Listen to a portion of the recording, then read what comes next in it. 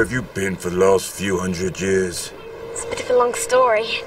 Yeah, and it's a story that millions have read. Even more are going to see the movie. Welcome to Dailies. I'm Mike Richards. 2 years after the original, The Chronicles of Narnia is back. The four young stars who started the Narnia movie craze, the Pevensey children, they return this time with an even bigger purpose. Dailies' Jill Simonian, she talked to them all. That's right, Mike. Now, here's the thing. In Narnia time, it's 1,300 years later than the first movie, and the Pevensey kids return to reinstate the rightful king, Prince Caspian, and free Narnia from evil. But even though the kids have grown, well, they're still not too old for initiating a certain new co-star.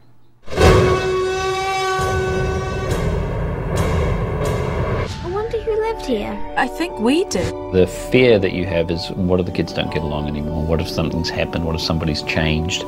They just slotted straight back in. There was the same teasing, the same bickering, the same cuddles. So who was bickering?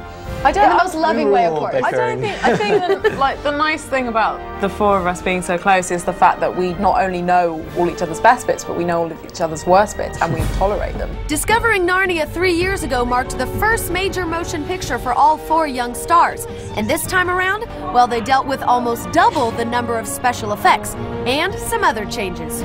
Some of your teeth were falling out during shooting and you had to wear false teeth? I lost these two and I had to have dentures, and I left them in a napkin at a restaurant once. And the next day, nearly all the production team was searching through the bins. Which parts are the stunt doubles and which parts are you? I did all of it, pretty much. There was only one stunt in the whole film I didn't do, and that was the jump over the drawbridge, but I did that in a studio anyway. Peter the Magnificent, right? That's what they call you. High King Peter. And High King Peter also initiated Ben Barnes into the family with orange juice. Ben had just got his armor on, everything looking perfect. For the beautiful. first time, everybody was around him. I go up like an idiot and I sneeze and squeeze the bottle and cover him. Sure enough, the director pulls up in the car and I'm like, oh no. So I'm in trouble. I run straight for my car, have the newspaper up, and I don't think Ben was too happy with me after that moment. But Barnes won't have to worry about pranks like that anymore. Prince Caspian is the last time that Peter and Susan appear in the Narnia stories.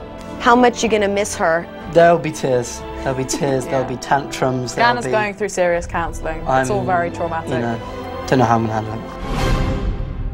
All four of them have cute personalities. Now, when she's not starring in movies, Anna Popplewell, who you just saw, studies English literature at Magdalen College in Oxford, and that's where C.S. Lewis spent much of his career. How about that? Wow, very talented and obviously very smart. All right, and if you want even more of Jill Simonian and the cast of Prince Caspian, make sure you check out our Reelz channel Spotlight on the movie. It premieres Friday night at 9 p.m. Eastern, and then it'll air all weekend.